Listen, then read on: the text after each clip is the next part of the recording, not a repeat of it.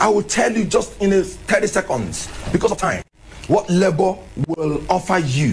First of all, in Labour Party, the Constitution, Article 8C, say we want to create a new Nigerian personality that will be patriotic, altruistic, transparent, committed to due process and rule of law in governance, in industry, and in all spheres of our human life.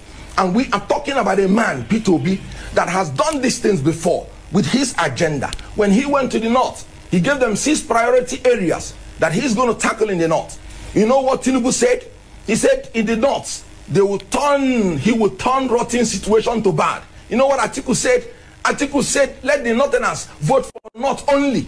He has broken the Constitution of the Federal Republic of Nigeria by that statement. Section 222E of the Constitution. He has broken the Electoral Act by that statement. Okay. Section 97 of the Electoral Act.